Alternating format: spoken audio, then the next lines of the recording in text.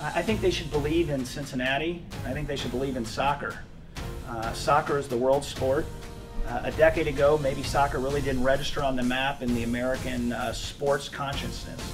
But right now, it's right there near the top, and it's growing. And among millennials, it's the #1 most popular sport. So it's only going to continue to grow. It's only going to continue to get bigger. This is our time. This is the time for soccer.